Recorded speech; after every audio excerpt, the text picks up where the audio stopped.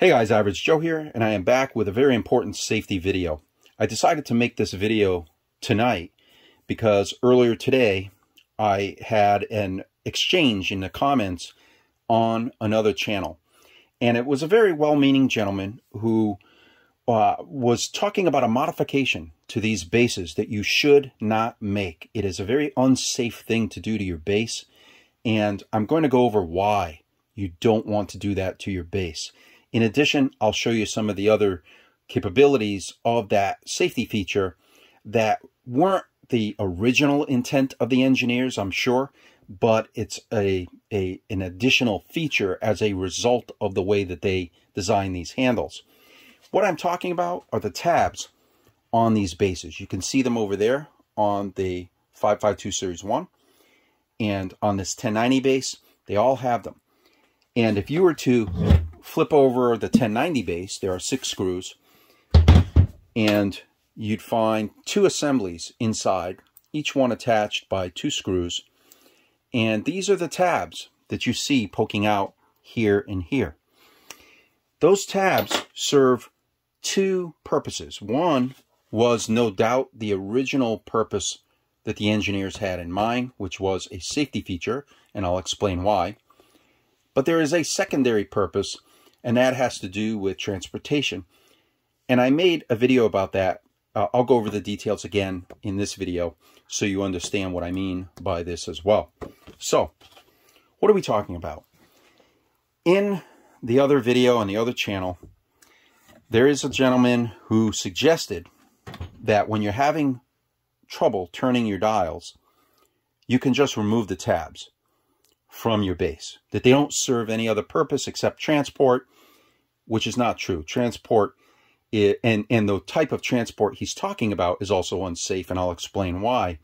But the primary purpose of these tabs is to make sure that your weights are secure in your dumbbell handle. So, this base, I purposely removed both tabs so that I can demonstrate to you why those tabs exist. And what it comes down to is the way that these handles operate. Now I'm going to show you here with a 552 Series 2 handle, but when the handle is on a weight setting,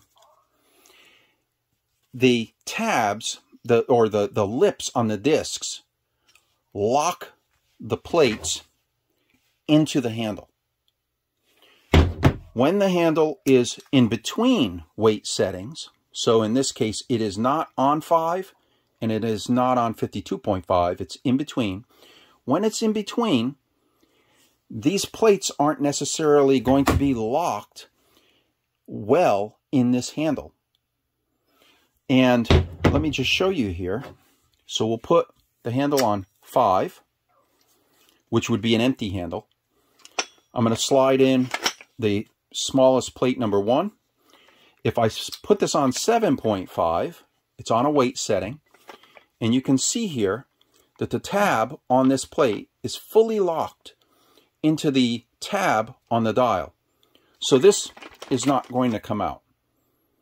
However, if you put this in between the 2 settings, you now have a situation where your tab is not only not fully on the lip of the dial, or the discs as the case may be, but your locking pin is not locked. This is free to rotate. You see how I just rotated that? So when it's on a weight setting, the locking pin is locked. This cannot rotate. The weights stay safely in your handle. But if it's in between a weight setting like this, that means that the tab is not fully supported by the tab on the weight is not fully supported by the lips, and the dial is not locked. This is actually free to rotate right now. So what can happen in a case like that? Let me show you. Let's say you're rushing around, you're doing your workout and you set your dial and you accidentally set it to in between two weights. You don't notice that it's not on the weight that you intended, which might have been 7.5 in this case. So this dial would not be locked, okay? And watch what happens. The dumbbell is out of the base. It's not in the base. Now watch what happens when this unlocked dial accidentally rotates.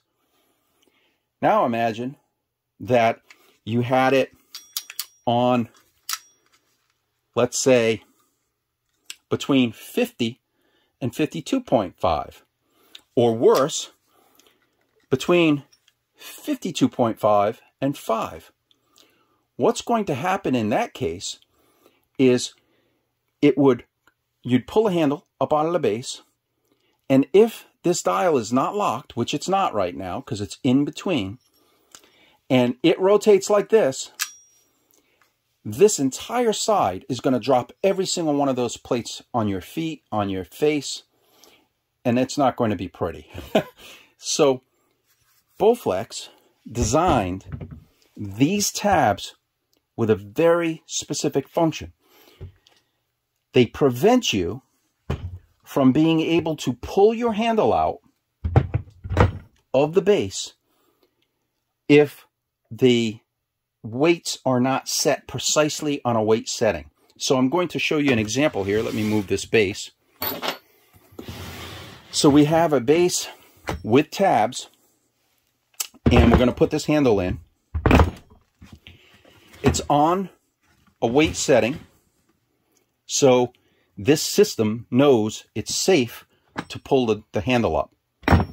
If I put it on another weight setting, like 90, it knows it's safe to pull the handle up, and it will grab the plates that it needs to grab.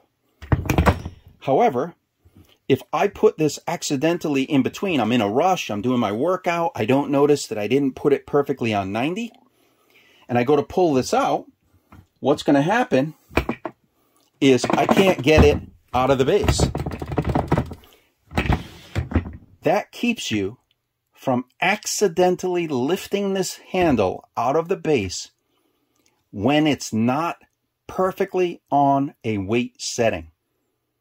Super important because of what I demonstrated earlier. If you were able to lift this handle out with it set like this, and then you take it out of the base, you're going to end up with weights on your feet or your face or your chest. So let me demonstrate that now on this base. This base has no tabs. They were removed. They should never be removed. Put your handle on this base. And remember what I said. This base is designed with these tabs to prevent you from putting a setting on your dial in between two weights like this. But watch what I can do with this handle. So I'm going to put it in between. Here, it's in between there. It's between 10 and 90. And it's between 10 and 90 here. I can lift this right out of the base. But here's the problem. Neither one of these are locked. This side is not locked. And this side is also not locked. Watch what I can do. I can move this.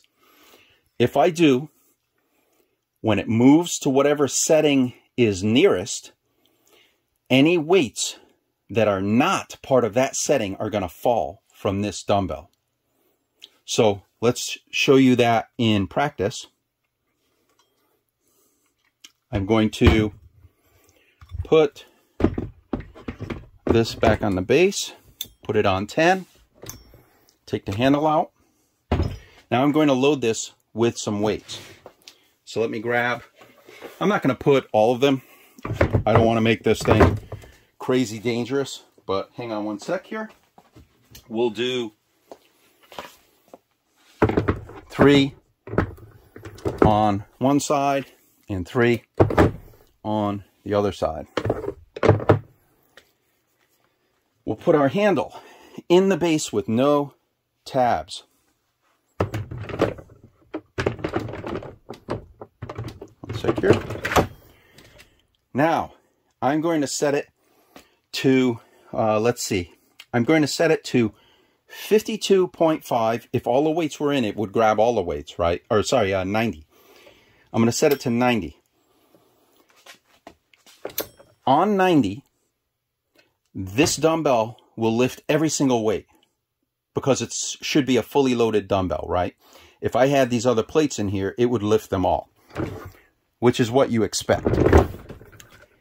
But imagine that I'm in a rush. I accidentally put one of the sides in between 90 and 10. The other side's proper, but this side's a little bit off. Now, I lift this dumbbell, and the dial accidentally moves to 10. You can see how dangerous that is. So, folks, don't remove your tabs. That is incredibly, incredibly unsafe, unwise to do. And I understand that he was well-meaning, but he unfortunately didn't understand the design of these dumbbells. And so in making that video, you know, he's got people on his comment thread that are saying, oh, thank you so much for helping me. He helped them make their dumbbells unsafe. You don't want to do that. The other reason behind these tabs, and I call it a secondary reason because I don't think that it was originally designed for this. I think that this was a natural result of the way they put this safety mechanism in place on their handles. But let me show you here.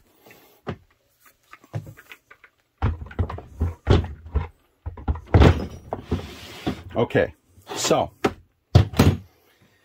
let me first put this on 10. We'll take this out. We'll put all these other plates back in. And I could have done this demonstration with all the plates. I'm doing it only with 6 of the plates, primarily because I don't want 90 pounds of plates falling out. But one of the other ways you can use these tabs is when you're transporting these dumbbells. So when you put your handle in the frame, remember what I said. If you put your setting in between 2 weights, right now I've got it set in between 10 and 90. If you do that, it's going to lock your handle into the base. You can see it's locked into the base. However, it's really only because when this dumbbell is sitting in your car, if you take a corner and the dumbbell falls on its side, the plates stay on the base. You can just go in your back seat, in your cargo area, flip it back up, and you're good to go. If, however, you put them on, let's say 10, and you now tip while you're driving, everything will come out, and you're going to be putting all these weights back on your bases because of, you know, taking a corner too fast.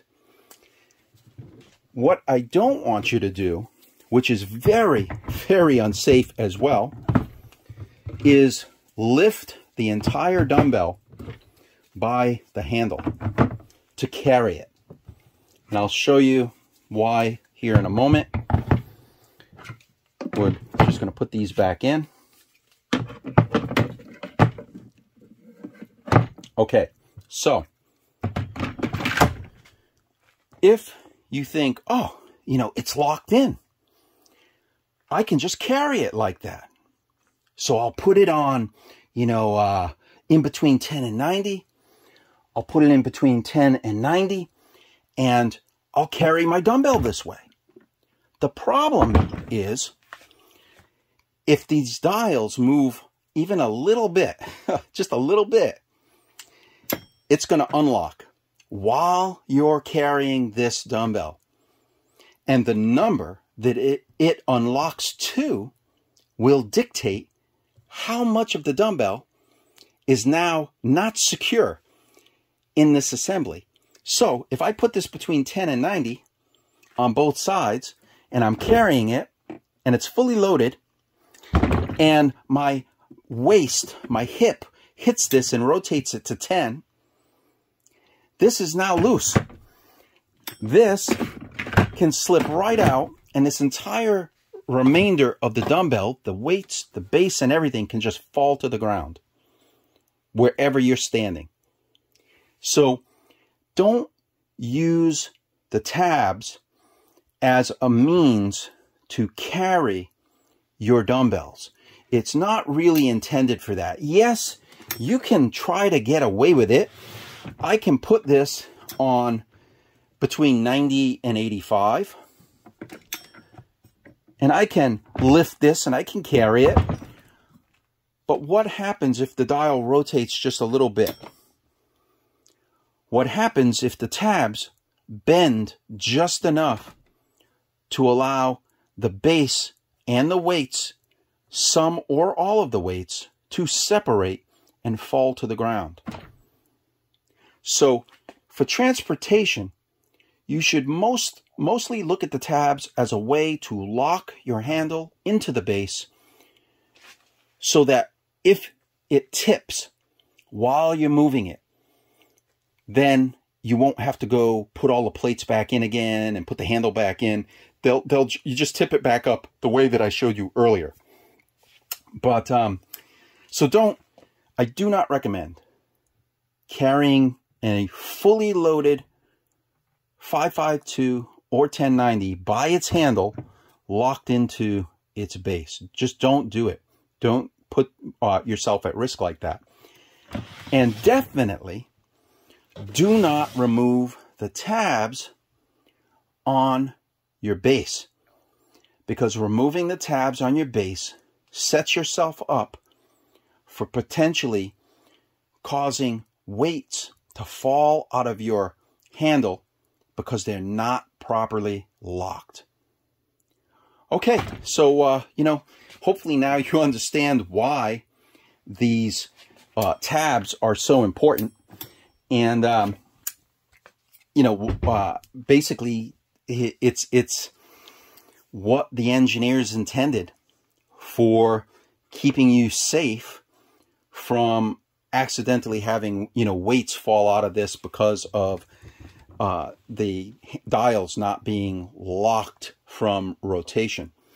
And if you have any questions about it, leave a comment or write an email to me. My email address is in the description below. And in a future video, I will talk about how to fix these bases when they crack around. They sometimes crack in here around those tabs. And when they do, they become unsafe as well.